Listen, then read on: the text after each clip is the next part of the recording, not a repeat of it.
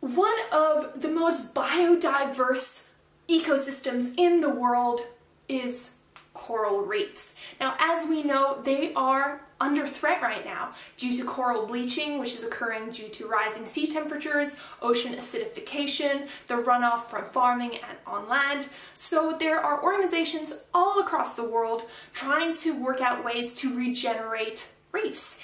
This is one of those organizations.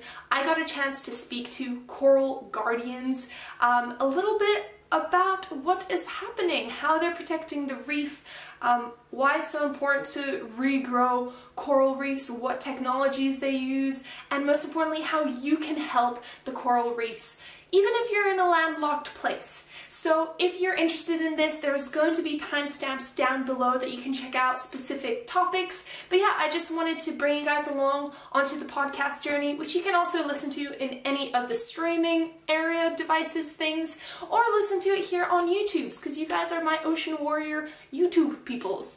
I really appreciate you guys taking the time to click this. I love hearing your feedback, and I love being able to share some of the amazing people I've met through the process of making this podcast. So if you want to help me continue doing the work I'm doing, please consider becoming a patron.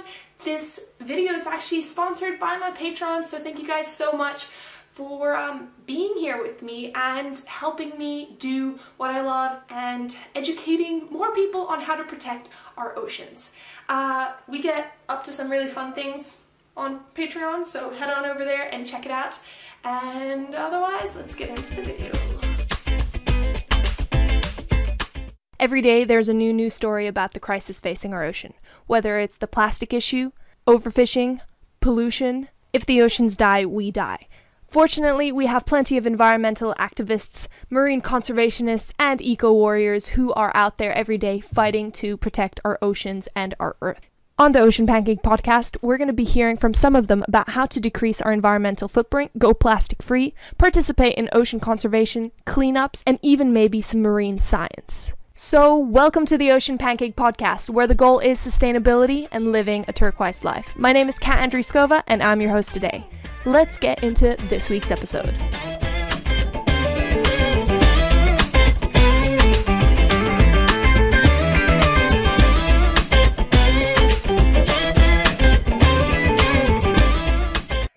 And welcome to another episode of the Ocean Pancakes podcast. Today I have Coco here, who is the communication manager from Coral Guardians. Welcome to the podcast, Coco. Thanks, Kat. Really looking forward to this. I am so excited to chat to you because, as you know, coral reefs are one of the most important things in our oceans. So let's get into this episode. How did this whole process start? How did you first fall in love with the ocean and get involved in ocean conservation? I suppose I was very lucky to spend my childhood in Kenya, going to the coast with my family and snorkeling from a really young age. So I suppose that's where it started. And then I've worked on different environmental projects, learning about the importance of involving local communities in conservation.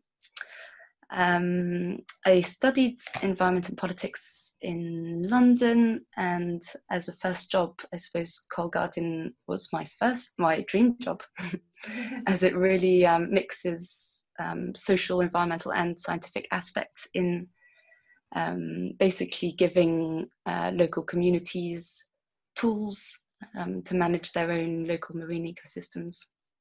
And so here I am.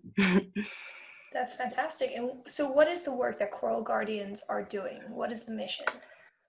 Well, Coral Guardian's a French NGO that was founded in 2012. We're a small but very motivated team. We're 4 people working full-time in France, with an amazing group of volunteers in France too, and 8 people working full-time in Indonesia.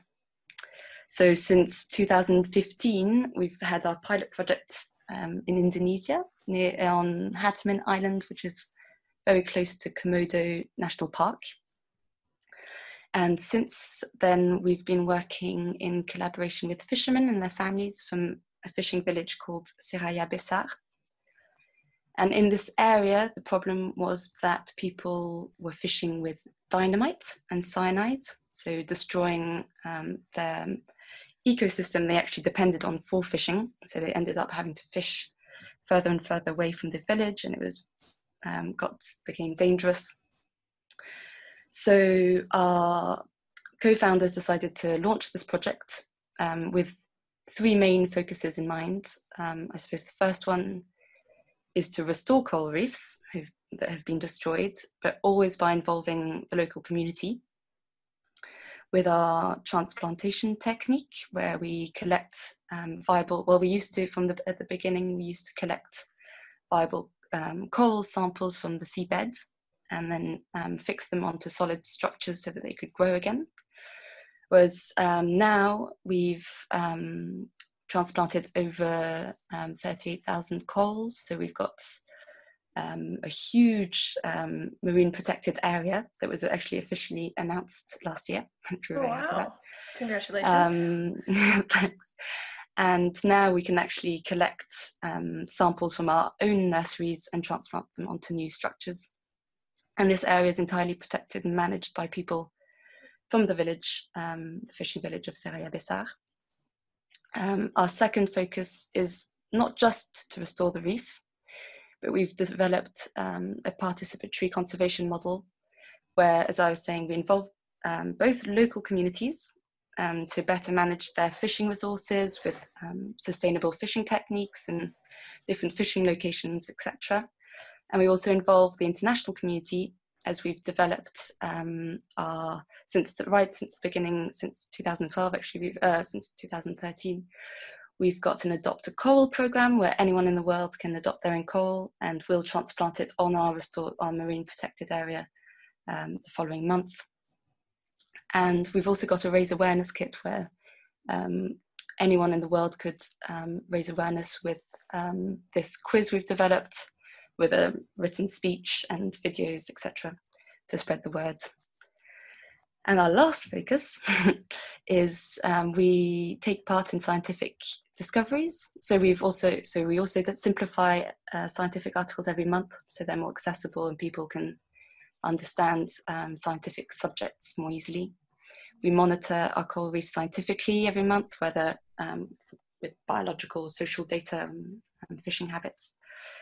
And we'd also like to share this data to contribute to scientific research, because we believe NGOs can really contribute to scientific research, actually, and it's not always the case at the moment. And we're also thinking in the process of launching our own scientific and research programs. Wow, so you guys have a lot of things going on at once. Yeah, that's why I would say we're a small but very motivated team. That all sounds amazing, but I do want to go back to what you mentioned at the very beginning, right? So the initial catalyst of your founders being motivated to create change, and that was the locals fishing with dynamite and cyanide. So for people who aren't aware of this issue, can you describe a little bit more about why were they fishing with dynamite? How did that look like? Because that just blows my mind, you know, that there's places in the world where explosives were used to catch fish. Yeah, well, I suppose it's a very efficient way of fishing in a way, because you, by throwing dynamite in the ocean, you kill everything, and so you get a lot of fish. And these fishermen weren't using dynamite to destroy the ecosystem, but to feed their families. So they'd collect a lot of fish, but because they didn't understand the importance of what was happening below and the fact they were destroying the actual coral reef, which provides protection and food for the fish they actually need, there's this vicious circle where they'd keep destroying to get more fish and feed their families, but in exchange they'd have to fish further and further out, because when dynamite hits a coral reef, I mean, it's complete rubble. It's not like other coral reef conservation projects in the world where it's to do with bleaching or whatever, and you still have solid like rock structures, or the corals can actually be transplanted onto solid structures, natural structures, we've had to recreate the whole structure coral reefs can actually fix onto and grow again.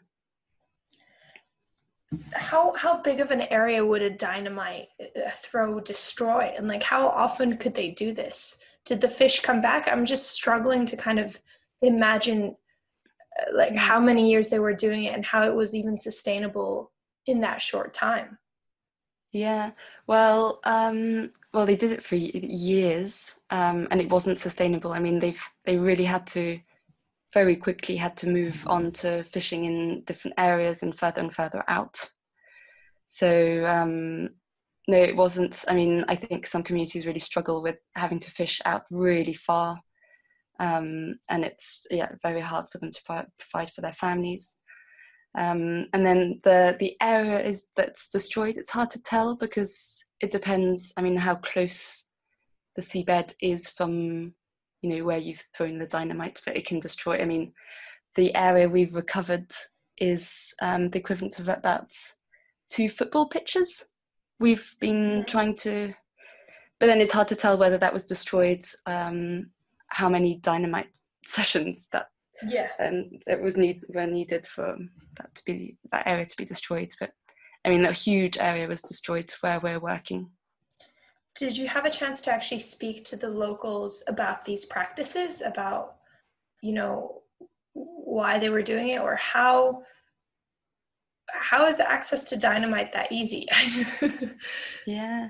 Well, I suppose I actually don't know, but I suppose in Indonesia, well, it clearly was easy because that was it still happens. It's illegal now in Indonesia. Yes. But that's our team, they go through rounds, but there are always 2 members of our team on the island at night to protect the area because dynamite, but also cyanide still, especially cyanide because it's silent. Cyanide fishing still takes place sometimes. When we speak to fishermen, they said it's much nicer for them to fish with a line because dynamite was also dangerous for them. I've heard stories where fishermen lost their hand with this whole. I mean, it was really dangerous in every sense for the environment and for the fishermen. They'd use it because it really was an efficient way of getting a lot of fish very quickly. But now we were in Indonesia last summer, and we were talking with fishermen from the village we work with, Seraya Besar, and they were saying that so the project's it has existed for about 5 years now, and in the past 2 years they've been able to fish close to the village, which was unheard of for years. So we're actually analysing our social data at the moment to have proper scientific analysis of all this, but fishermen seem to say that they're able to fish now in the area, which wasn't the case before, which we're hoping means our project is helping them. Which is an incredible result if it is the case.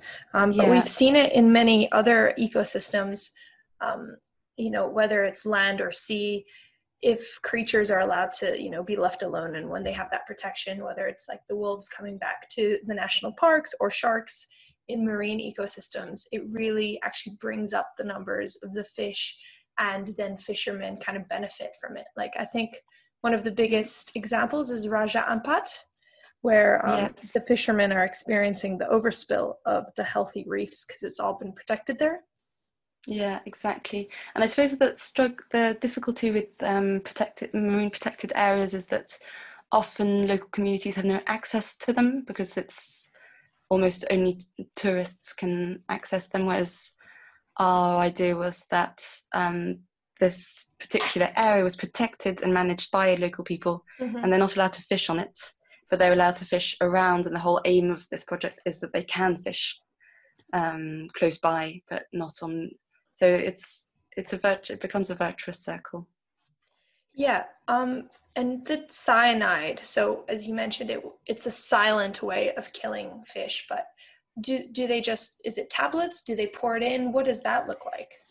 Yeah, I've mostly heard of liquid, like they have it in bottles and they pour it in the water and then fish just pop up onto the surface. I mean, Jeez. again, it's, I suppose, very efficient in that way, but then obviously that the fish, must have some sort of trace of cyanide on them, and Yeah, that I can't be mean, it good for really the isn't. people either. No, I mean, I don't know if that's proven, but I can't imagine it's that good for them either. So, yeah. That would be difficult, and they might not be seeing the effects of, these fishing techniques on their family's health, but, we never know what's happening in our bodies, I guess. No, exactly. And I suppose I mean, it's the same with plastic. We didn't know that fish were ingesting plastic until not that long ago, and that we're also eating fish that might have microplastics in them, so yeah.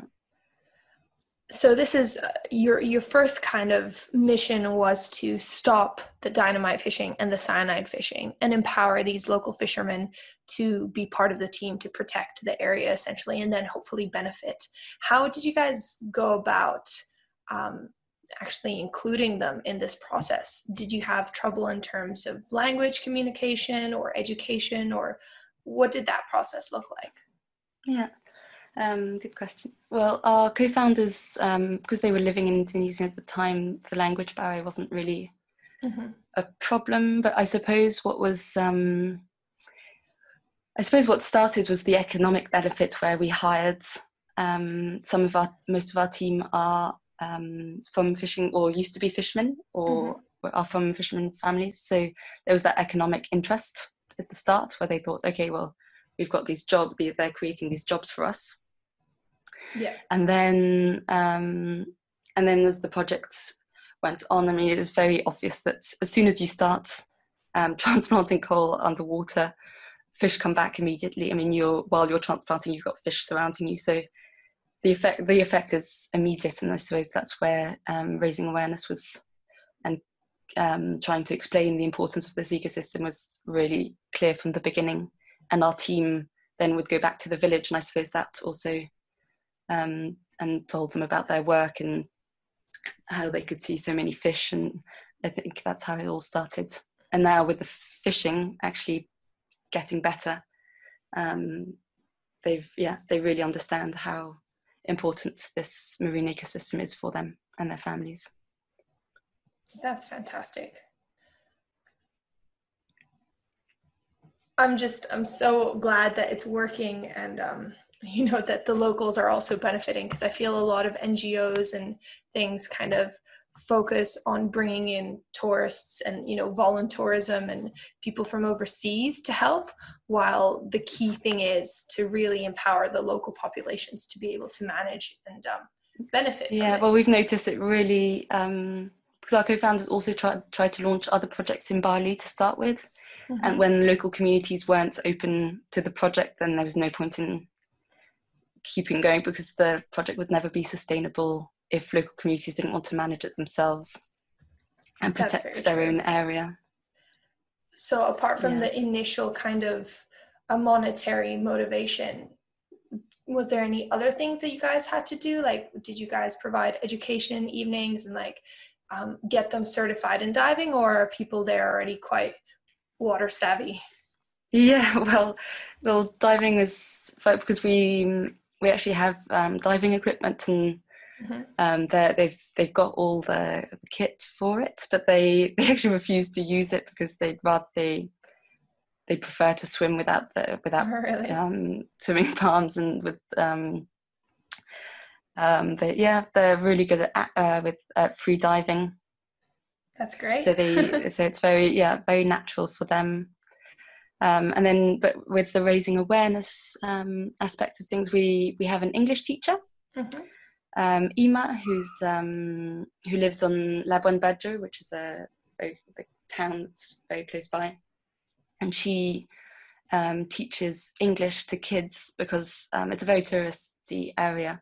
Yeah. But she teaches them through biology lessons on coral reefs. I mean, it's quite biology focused, and So we've got that side of things at the moment, where she's working in different schools, teaching the importance of coral reefs. And we've also got Valentina, who's our tourism manager, because obviously we can't help tourists coming to our marine protected area. We have no right of telling them they can't come. Yeah. So we've decided to raise awareness there too. So we've got a boat where our team can go out and tell the captain, warn the captains about the marine protected area. And there are some buoys also along a line of buoys, and because anchors can also destroy our coral reef. And so yeah, there's a whole system, and our team is really organised to raise awareness amongst as many people as possible, whether it's locals or tourists or boat captains. That's fantastic. So that's the first part of your mission. The second part was, spreading awareness and having people be able to adopt a coral or download those speeches and all of that. So can you tell me a bit more about that? How can people help out, whether, they want to maybe come see the project or they want to adopt a coral? What does that look like? Yeah. So when you adopt a coral on our website, you receive a personalised adoption certificate where you can give your coral a name. It has a photograph, GPS locations, a photograph of the person who will be transplanting it for you, a member of our team. And the adoption certificate is symbolic. It's a nice present, and it's a great symbol to keep with you to remind you that you've contributed to a conservation project. And then what we do is we'll transplant that coral on our marine protected area the following month, and our team will make sure. We've got a few donators also contribute with a monthly donation after they've adopted a coral, which it could be any sum, and that helps contribute to the scientific monitoring, taking care of all the maintenance and our raising awareness projects. And the kit basically came from the idea that lots of people contacted us saying we want to get involved, but we're very far from Indonesia. We've got people who contacted us from India, Europe, different countries in Europe and the States, etc., and wanting to do something. So we developed this presentation that talks about with a quiz with 8 questions and answers around coral reefs and ways you could act for coral reefs in your daily life. And the speech is all written out so that you don't have to think about it, and you've got videos to help with your presentation. And we've got a few people who have used it in schools or diving centres, and it's a great little tool to share. That's amazing. So definitely recommend head on over to the Coral Guardians website to check that out and download that, because education is one of the best things we can do, of course, to help promote all the other work that you guys are doing. And the last part, of course, is replanting the reef. So you guys take coral fragments and then place them on areas of the reef. How do you decide what coral to transplant and where to take it from and where to put it? Yeah, great question. Well, we've always used autochthone species, species that were already existing in the area. We've never imported any probably a good idea. The coral, the coral we found was already existent. Our problem was that dynamite destroys the entire seabed. There's nowhere a coral could grow again. So at the beginning, we'd find coral samples that had survived, and we'd transplant them onto these metal structures, and saw that would grow. We've tried different techniques. We've tried rope and ceramics, etc. But in our area, there's quite a lot of current, so ropes didn't work. For various reasons, we saw that the metal structures were the best because they'd stay that keep the coral fixed for long enough so that the coral could grow and then take over. And recently we've actually, we're working on developing biomaterial structures, so bamboo and metal. Sadly, we can't just use bamboo because it wouldn't stay, it would float. But we're mixing both materials so that to reduce any type of environmental impact. But yeah, does that answer your question? Yeah, no, that's fantastic. I like that you're actually trying to find new methods of attaching it to the sea floors, like bamboo, which is more eco-friendly than a lot of the, you know, foreign objects that people are placing in. Like you must have heard about when they placed all those tires in the ocean to create an artificial reef, and then years later they found out it was, you know, disintegrating and leaving microplastic everywhere. Yes, yeah. I suppose people do their best to try and find some innovative ways of restoring coral reefs, but it's best to really think about what materials you're using and how this can also impact the local environment. It's really important. Definitely. And in terms of coral guardians, what do you believe are some of the biggest challenges our oceans are facing? I mean, you quite localized, you had the issue with the dynamite fishing and cyanide fishing, which is now illegal, which is fantastic. However, I'm sure it still happens a bit, but what other issues do you think are facing our oceans and our reefs especially? Well, generally, I suppose it goes between, like, global warming clearly affects, and human pressure generally affects our oceans. Well, sadly, since the 1970s, we've lost 40% of coral reefs worldwide, which is huge. And I suppose, according to scientists, if we don't act very quickly, we could lose most coral reefs by 2050, which is also really soon. And losing coral reefs, I mean, that's losing a quarter of all marine biodiversity depends on coral reefs for a living, whether that's protection or food. So that would be losing a quarter of all marine biodiversity too. So there's definitely, there's an emergency, and we really do have to act now. But I suppose our message is that there are solutions, and if we really think of all aspects, whether, you know, including everyone in projects like ours, we really can move forward and find solutions. But we really do have to act quite quickly. Yeah, definitely. Do you guys see as like replanting the reefs as a viable solution, considering the rate at which they're disappearing in many areas in the world? Yeah, great question. Well, I suppose we've got really good results, which is positive. As I said, you know, we've transplanted around 38,000 corals. We've noticed that there are 30.2 times more species of fish on our restored area. Oh, nice. So that's a definite. However, I'd say, I mean, replanting reefs can't just happen on its own to, you know, save oceans. People definitely need to change their habits to help combat climate change, and local communities definitely need to start understanding the importance of ecosystems they depend on for their livelihoods. Actually, we see coral reef restoration as a tool to raise awareness, you know, whether locally or internationally. It's really worked as a tool to raise awareness.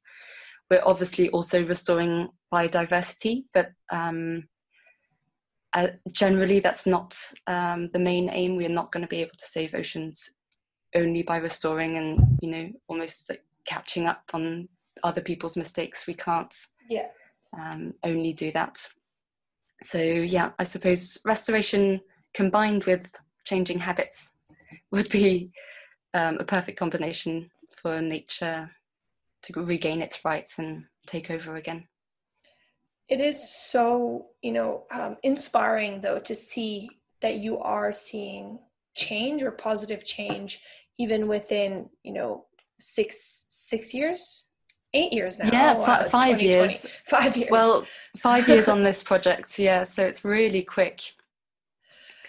So And hard tropical reefs grow, corals grow from 1 to 2 centimeters a month. So results are really impressive. It is very quick. And we've also, studies show that corals are building resilience in the face of rising temperatures, but those studies are still in process. Yeah. In process. Yeah, we can't really, and it's almost too easy to say, well, corals are resisting, so everything's fine. It really isn't fine. We really need to change, our habits and get involved with local NGOs, whether they're NGOs that focus on plastics or restoration. It's great to get involved. I'm forgetting right now where I heard it, but it really moved me, and it was that nature wants to grow and wants to heal, and it's like the human body, and if it's left alone or if it's helped out, it's incredible what it can do. And I think your work is a really good example of that, how in 5 years, you're seeing so much more life coming back to the area, and it is not only benefiting, the ecosystems, but also the people and the local populations. Because I think in a lot of ways, people like to point fingers, and blame humans for everything. When in areas like that, as you were saying, they weren't dynamite fishing because they enjoyed it and they were getting hurt and, it was dangerous, but they needed to find food for their families. And I'm sure the pressures of overfishing in other parts of the ocean would have trickled down, that they felt the need to have these extreme measures to catch more fish and to provide that food. So it's about, healing where you can to benefit humans as well. And exactly, because it's too easy to see humans as villains and think that they're, we've seen this. It is a classic example of actually just helping nature out a little bit has also helped out this entire community. This village has 750 inhabitants, and the fact that you can actually provide for their families and through fishing still. Obviously we haven't forbidden fishing as such, but just the fact that nature has come back means they're also benefiting from that. And I think that's a really important message. Yeah, and hopefully the fishing is just less disruptive. Yes, exactly. Well, it really is. Clearly, if it had been destructive, we wouldn't have 13.2 times more species of fish on our area. It's clearly we've got the results. Yeah, sorry. Are they allowed to use nets and spear guns and lines, or is it restricted to any of those? No, they this village always use lines. Okay. It's not. I don't know about what they are allowed to use, but that's what they're using. Mm-hmm. Yeah, just I know when I worked in Comoros in the Moheli National Park, they also forbid dynamite fishing, but they also forbid spearfishing and net fishing. So they were only allowed to use lines. Okay, well that must be it might be the case also. So I was just wondering, traditionally they've always used line fishing anyway. Fair enough. So didn't really change it that much, just took away the dangerous dynamite and the potentially people harming cyanide as well. And who knows what kind of impacts that had long term on the environment. Yeah, exactly. Anyway, just kind of wrapping it up, where can people find you and get involved? What are all your social medias and such? Yeah, great. Well, actually, because I forgot, I didn't mention it, but if we've also last year launched our Blue Centre program, which is a free training program for anyone wishing to develop their own coral reef restoration project. Oh, amazing. We're willing to accompany other organisations or NGOs who, whether on the theoretical side or practical side, on developing their own projects. So if you know of any coral reef restoration projects, do get them in touch with us. Then we've also got our Adopt a Coral program, obviously, which helps us raise awareness and achieve all our daily actions, whether with scientific monitoring or helping us contribute to launching other projects around the world. And actually with this, through our Blue Centre training programme, we're currently launching projects in the Mediterranean Sea and the Caribbean Sea. Mm-hmm. So same if anyone hears of even like sponsors that are willing to help to develop those projects or willing to donate to help us launch those, we'd be incredibly grateful. And then do get in touch if you want to raise awareness too. We'd be really happy to share our kits with you, with our quiz and videos. I'm going to go check that out. That sounds fantastic. And to end the podcast, I just want to ask you the same question I ask all my guests, which is, if you could give one piece of advice to someone who wants to protect our oceans and our Earth, what would it be? Yeah, well, I suppose, beyond like obviously changing your habits and thinking about the way you eat and dress and everything, it's really important, I think, to think about all those things and reflect on them. What I'd recommend is to get involved with and support NGOs in their actions, because NGOs have all developed their own expertise on different topics, and I think it's a great way to contribute to the environment and to get involved with them and help them in contributing to this expertise. And I think we can all, we can all act on our little scale and do our best, and I think this will have an impact on our oceans. Definitely. Thank you so much for taking the time out of your busy day, Coco, to chat to us. Thank you, Kat. It's been a pleasure. I completely forgot Dynamite Fishing was a thing, so thank you for bringing that up. We haven't had it yet talked about on the Ocean Pancake podcast, so that's really fantastic. Well, great. I'm glad it was of help, and thank you for the time. It's really great to be able to chat about these things and spread the word. So thank you. And once, travel restrictions disappear, I would love to come and visit near Komodo. Yes, do. Yes, definitely. That's one of my must-dos. We'll actually be launching some eco-volunteering programs with local organisations by the end of the year. So do join. Perfect. Thank you so much. And we'll chat soon. Thanks, Kat. Yeah, great.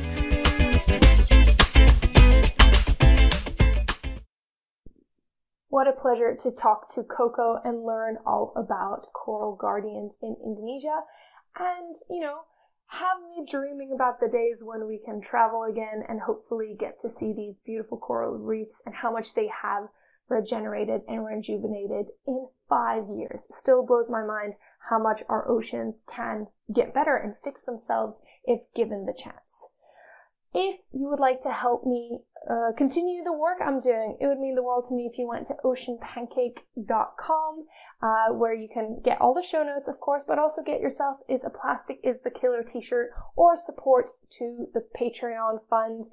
All these things will help me be able to keep talking to incredible and inspirational people from all over the world, ocean conservation volunteers and more, to bring you guys some ocean loving to your bedroom or gym or car ride or wherever you are. And of course, I want to say thank you to Graham Mose, who is the magical musician mind behind the beats I have in this podcast. He's truly incredible, based in Brisbane. If you live in Brisbane, if the bars open up, go see him live. Otherwise, you can support him online. Graham Mose, he is absolutely incredible. And yeah, thank you so much. Hope you are having an amazing June ocean. Remember to use that hashtag to support our oceans this June. I'll talk to you guys in the next episode.